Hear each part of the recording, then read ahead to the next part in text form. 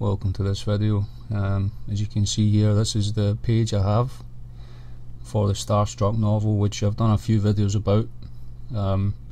My old ministry partner was a admin on this page. I have several pages on Facebook and groups that I started, which Lloyd was part of course, for maybe about over a year or so. And what he's done, he's actually taken me out of this group now. I can't even post in it at all. So even though there's still links left here, that you can sort of link and buy the novel and different things, which I wish I was making more money out of it, but as I said, unless I find a new publisher, then you can still download it, I think, for $1. But the point is, he's actually taken me out of my own group, out of my own Facebook page, which I find really strange, because he had or maybe still has, or he had a wonderful testimony for the Lord. Ex drug dealer and being in prison and so on, Marine. A wonderful testimony for the Lord, which the Lord led me to, so I could instruct him in the Word of God. But he's obviously chosen to go off himself and be his own man. Regardless of if he's getting married or not, or that type of situation. Basically, we're given things to do by the Lord, and this was part of my ministry. That the Lord gave me insight about the Nephilim, the fallen angels, and basically I've quite faithfully posted on here. And these are what I believe faithful Christian men and women who've been given pretty much the same revelations as I have, and a lot of evidence, as you see, uncovered in a lot of these videos, which Starstruck speaks about, which was revealed to me through the Holy Spirit over, when I got born again. Here we see a TR3, which you used to be able to actually Google that, and it used to come up, but they've taken that off of Google now. But this is a TR3. It's made by the Americans. You can see here petrified skulls of Nephilim. The elongated skulls. Here, this I believe is a Mandela effect, which CERN is actually causing. As we saw about over a year ago, the cities in the clouds in China, in different places, and I believe that's a Mandela effect. I believe that when they're altering things in this reality, that the new reality is brought in from perhaps a different dimension. I'm not really sure how they do it, but the Lord showed me when I was baptized about space and time travel, which obviously Lloyd doesn't agree with. He doesn't agree that these revelations are from the Holy Spirit.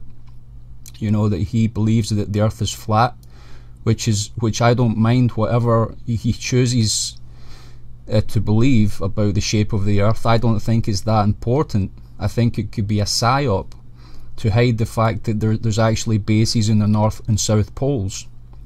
But that's beside the point. Admiral Byrd clearly visited the North Pole and reported huge cities up there of Nephilim races, which they have the UFOs, anti-gravity ships. There's human scientists that actually say they can actually make them. Vaminyas, which they're spoken of in the Hindu Vedas, which the so-called gods used to have, but they're just fallen angels, and they're just their children, the Nephilim, who were destroyed at the flood. But yes, in the last days, Jesus says, like the days of Noah, so shall it be. So yes, this, they're finding, through the leading of demons, Adolf Hitler, finding Nephilim bones, giants, and then they're able to construct them, as you see in Jurassic Park. They find a dinosaur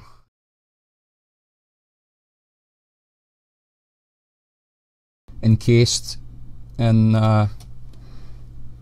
amber, and they're able to extract the DNA and create again the hybrid creatures. So that's what many people, many Christians have been shown this. It's not just me.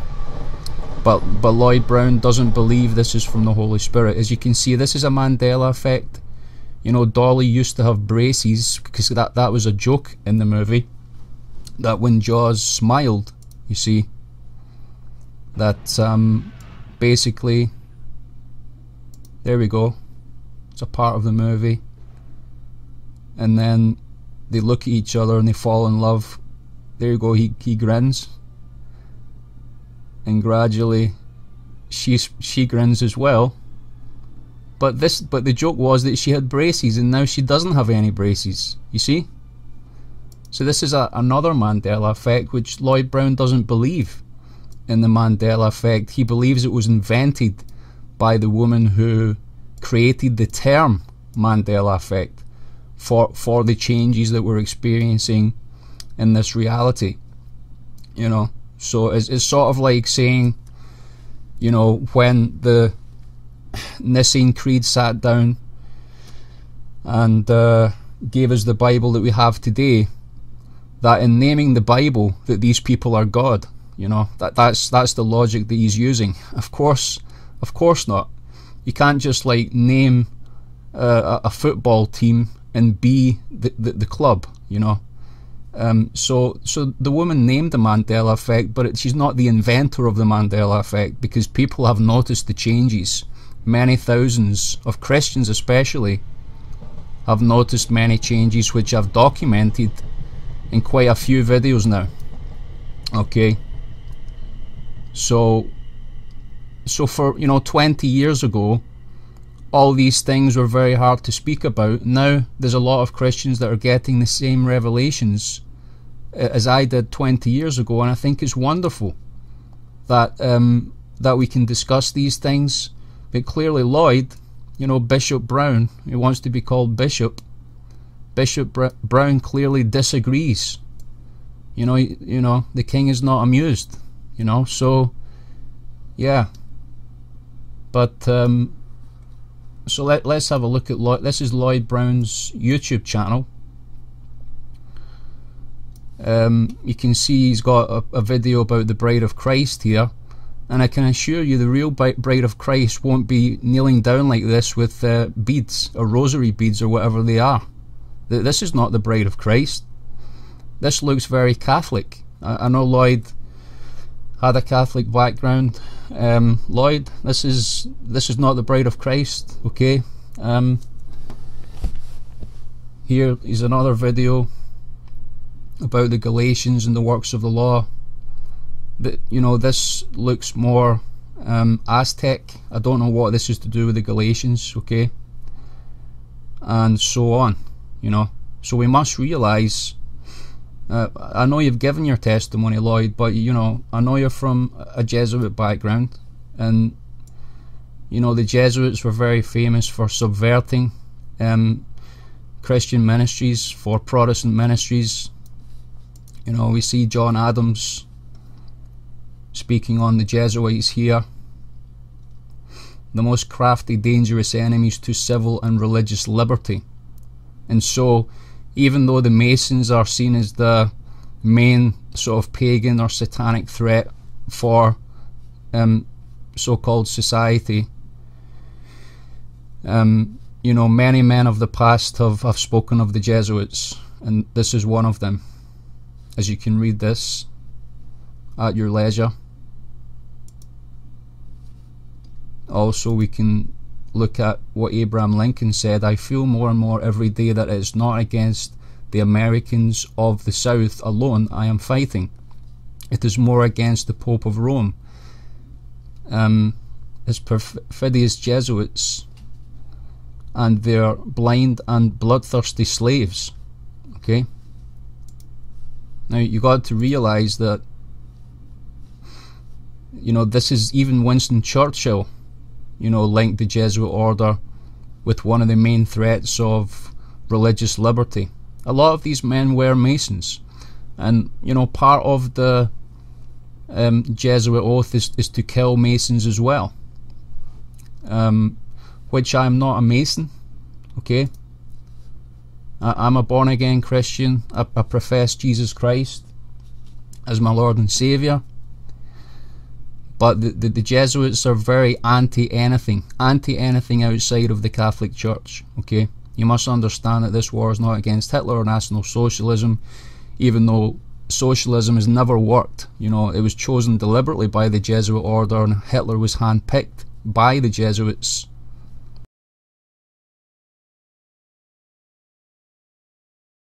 I mean, the Jesuits are really the ones that are subverting and controlling all the governments in the world, you know.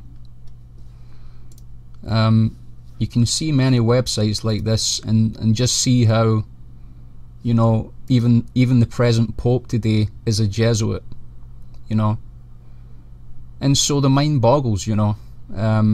I have stood against, and I do stand against, secret societies, just as JFK did and he died.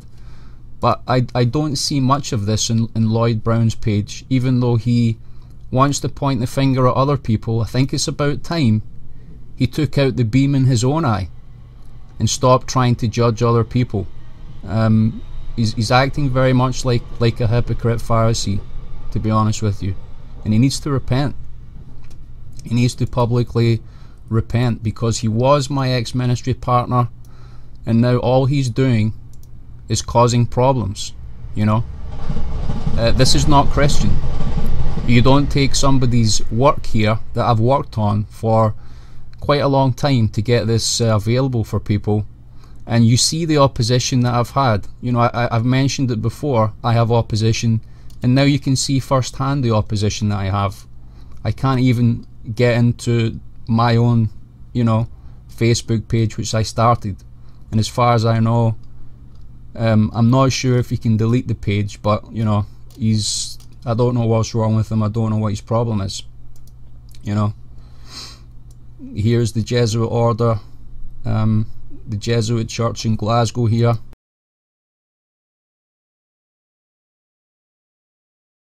And it's a place that I basically, you know, I do stand against, like, false Christian, pseudo-Christian religions, but this to me isn't even Christian. It's just through and through pagan, you know. It's just I'm sorry to say that, you know, a lot of people won't agree with me, but this is just through and through pagan. Even St. Mungo wasn't a Catholic, but what these Jesuits do is that they subvert every Protestant or Christian movement, and then after time people believe that you know, the Catholic order always had dominion. They didn't, okay? It's been like a seesaw in Britain and Ireland for the past almost 2,000 years, you know, the way these things have went. And the Protestants through the Jesuit order are made to feel very much guilty, you know, for standing up for the true biblical faith. As we know that when the printing press came out over 400 years ago, the Catholic Church burned Christians at the stake for owning a copy of the Bible. And I very much am an advocate of the King James Bible, but I can see, and I was warned through prophecy, that in the last days, during even the tribulation, that they have a certain weapon that can just literally change the earth. And I've done videos on the Mandela effect, or you can call it the quantum effect, and it is real. It is actually happening. And I think people like Lloyd Brown are the ones in denial about it, and they're the ones who need to repent, because God said, I'll send a great delusion for those who love not the truth. And so if you love not the truth, this is the grand delusion that God's going to send you, and has sent you already, okay?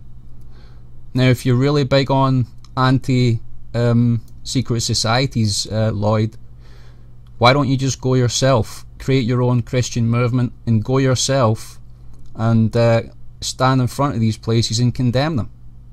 Why don't you go and do it yourself? I've already done this for years, doing street preaching, standing outside churches, Catholic churches, preaching the gospel, telling people about the love of Christ, that it's through Jesus Christ alone that we can be saved. And yet Lloyd, even though he knows I was sent by God to instruct him in the Word of God, just wants to slander me now. And this is not the Spirit of the Lord. And so let's just pray for Lloyd Brown, for his ministry, for his family. I think obviously they do need prayer, just like my family need prayer. But yes, Lloyd's family also very much need prayer, and they need to get baptized in the name of the Lord Jesus Christ, for the remission of their sins. That's what they need. That's what my family needs. Okay, and so just openly say that, and may the Lord bless you guys, and thank you for your prayers, and thank you for watching.